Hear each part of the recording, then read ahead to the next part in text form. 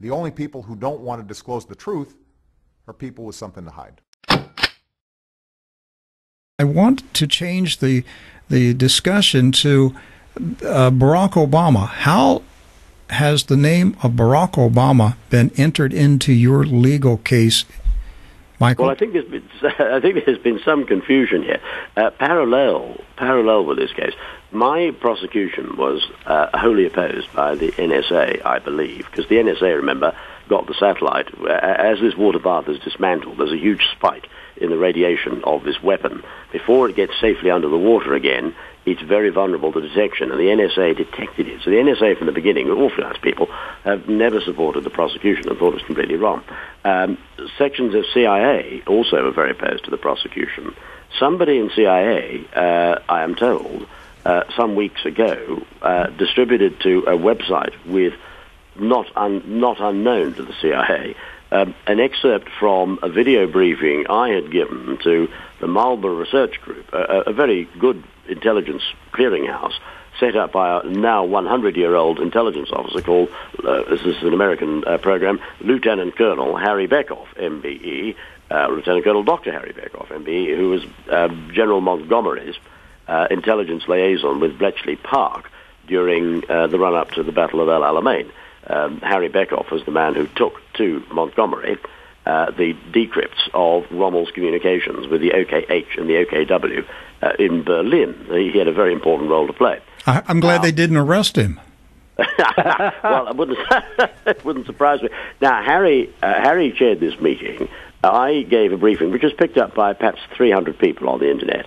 All of a sudden, it goes to an American website, and just in advance of the trial, and it goes viral, and there are suddenly 2 billion hits a day on YouTube. Now, clearly these events are connected, but there's a further connection because one of the operations that Mr. Jones and I worked on was Obama. And that's going to come up during the course of the trial because it's relevant. You see, the prosecution, Christopher won't be able to believe this, but the prosecution are following what I regard with respect as an almost insane strategy of trying to say I have no intelligence connections at all, even though they're calling a whole raft of intelligence officers who I've been speaking to on the cell phone to try and establish what's going on, because I don't just pick up the phone and talk to the Ministry of Defence. I'm speaking to intelligence officers, and all the guys I'm speaking to are heavy-duty intelligence.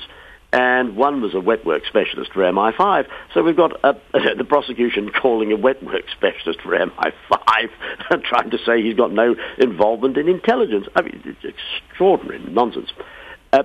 The prosecution have completely put on the table all of my intelligence links. And there are several hundred. They seized my diaries and address books. There are several hundred names and numbers in there. Now, I'm not going to blow those names and numbers in open court, but the jury will see them as they go through the prosecution exhibits. And one of the things I had been working on was the Obama case, and that is going to come out during the trial. But it's not going to feature in a major way, but it is undoubtedly going to feature. And the open-ended way in which the prosecution is being conducted has allowed me, as the defense, to put in issue any of my intelligence successes. And the conclusion, the determination that Obama was born in Mombasa in 1960 was a pretty significant intelligence success. And I think Christopher and I have the same view on this, do we not, Christopher? Well, I mean, I don't know where he was born. All I do know is that the document on the White House website is virtually certain to be a forgery. Well, I was actually called in by a firm of lawyers in Hawaii a couple of years ago to go over there, speak to some people, go to see the sheriff in Arizona, speak to him who's been investigating all this, and then to do a mathematical report on the probability that this document could be genuine, given the various irregularities with it that have been found by the trained investigating officers of the police whose job it is to investigate these things. I met them, I talked to them at some length. I saw those parts of the evidence that they were able to show me because they were already public, and we discussed how they'd got this intelligence and what they made of it and why they thought what they thought.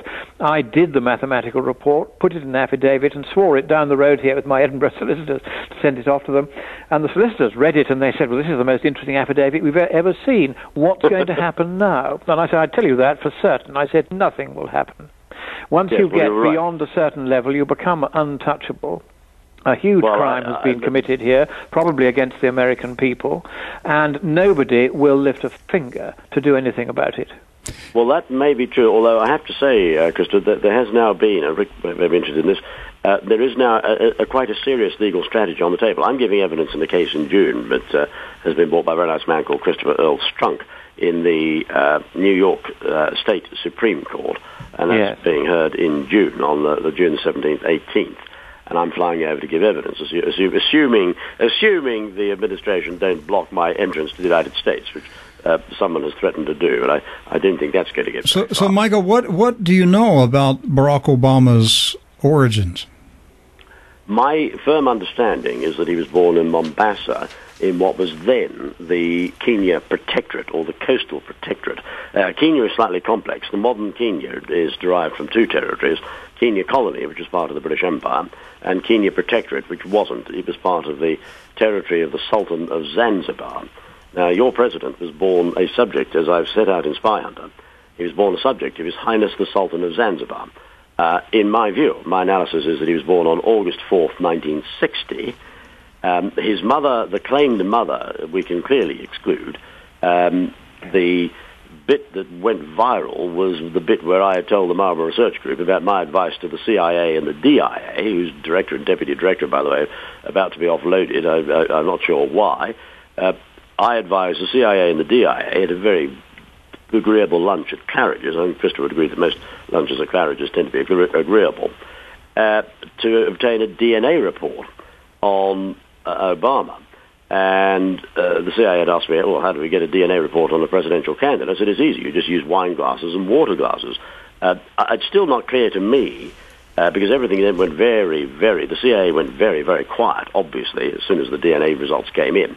And Obama failed them, and clearly the DNA test results clearly exclude any relationship between Obama and the claimed mother. You're saying that the CIA had a DNA test of Barack Obama? Oh yes, it was done on my advice. I'd done something similar. I used to chair the Immigration Appeal Tribunal. I used to be an immigration judge. We had more experience, probably, on the Immigration Appeal Tribunal with DNA reports, and it would be difficult to conceive of another judicial body having more experience of DNA. We did DNA. Remember, DNA fingerprinting was invented in Britain. I first used it in a case as long ago as 1985. So by the time I gave this advice, I had 22 years' experience of DNA fingerprinting. We used to deal with DNA reports from a company called Cellmark Diagnostics, a division of ICL, most of the time. ICI, rather. We used to deal with DNA reports day in, day out, and I was very, up to speed on DNA. I understood that you didn't need blood for DNA, that you could do it with saliva. And with a British politician, Christopher, I won't mention the name in a public radio broadcast, but an issue arose as to whether a British Labour politician was the father of a child that he was claiming to be his. There was a dispute about whether another Labour politician was in fact the father. MI5 sounded me out about it over an informal lunch. Christopher knows how these things are done. It was done at a military base. It wasn't done with serving MI5 officers for deniability. It was a very nice retired brigadier, and a very nice, usual story. A very nice little lunch at a little military facility. Michael, let me ask you, where did the CIA get the DNA sample of Barack Obama? From a wine glass at a fundraiser. And the Secret Service, by the way, now protect the president's DNA.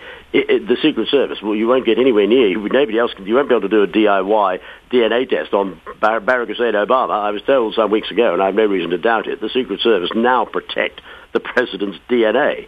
And that's another puzzle, because why would the Secret Service, whose job is to defend not just the person but also the office of the president, knowingly protect a man who they presumably by now know is not really the president at all? Well, Lord Monckton, that is the question millions of Americans have been asking since 2009. This radio program has devoted endless hours of interviewing experts who could easily be brought in as an expert witness in a trial to give evidence that there is something irregular about Barack Obama's identity. And we're all puzzled because from the intelligence agencies down to Congress, the Speaker of the House, the U.S. Senate President, nobody, the Supreme Court, nobody will touch the issue. And I have said on this program many times, Barack Obama could not get a national security clearance to be a janitor in a U.S. government warehouse, let alone become the President of the United States. Because his Social Security number doesn't pass E-Verify. That's right. That's right.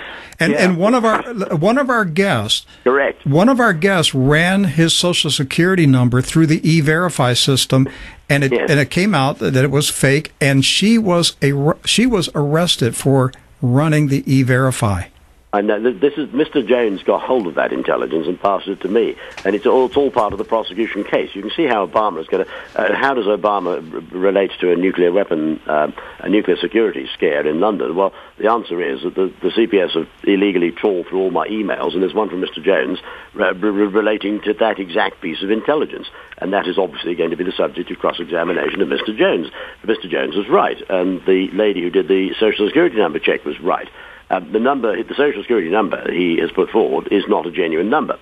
It's a number that belongs to someone who died many, many years ago. It was a Connecticut man. Connecticut, that's right. Who moved to Hawaii, and he died at age 90. Yes. Exactly. Now, that's not widely known, but there's going to be huge. I agree with Christopher. I think if this trial goes ahead, and obviously part of me says, oh, bring it on, please, because it's going to be such fun. If the judge is, if I may say, is a very nice judge, and it's a pleasure to be in his court.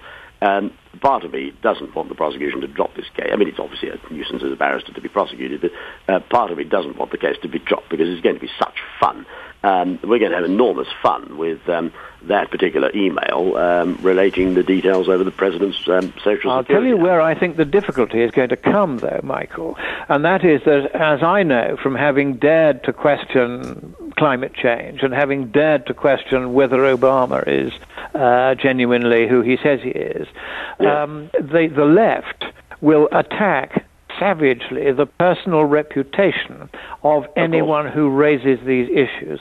And the left-wing media, which means nearly all of them now, will brand you and me and anybody else who takes these stances as a lunatic. And if you bolt that together with your allegation, which, on the face of it does actually seem a little bit implausible, that nuclear weapons were being sailed up and down various rivers in southeastern Britain on an old German submarine, people are going to say, has this guy taken leave of his senses? And I was talking to a very senior congressman in my club in Washington last year about this, and I said, look, why won't you do anything about the Obama situation? He said, we all know he's not who he said he was. We all know that now, he said. It's absolutely clear, but none of us dares to say anything because the left will savage the reputation of the first person to put his name. Lord Monckton, this is what they now do. Lord Monckton, I had a U.S. congressman, I won't name, he told me privately, I asked the same question, and his answer was, Rick, Speaker Boehner has prohibited us from bringing up the subject. And that's for the same reason.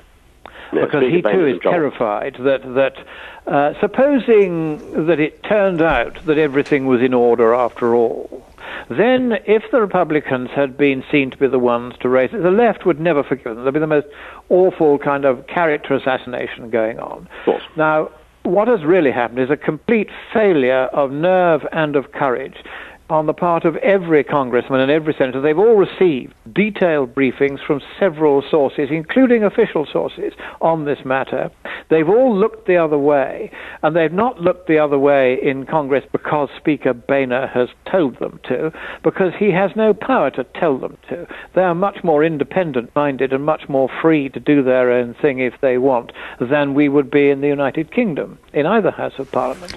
But the fact is they've all decided to funk it because they can find reasons. The ultimate reason does come down to this business of their being absolutely terrified that the left will savage their reputation. And the Congressman put it to me, he said, look what they've done to you. They've even managed to involve the Clerk of the Parliament in the UK. They've paid him, or done whatever they may have done. They've got him to say that you're not a member of the House of Lords, which of course I am, though I have no right to sit or vote.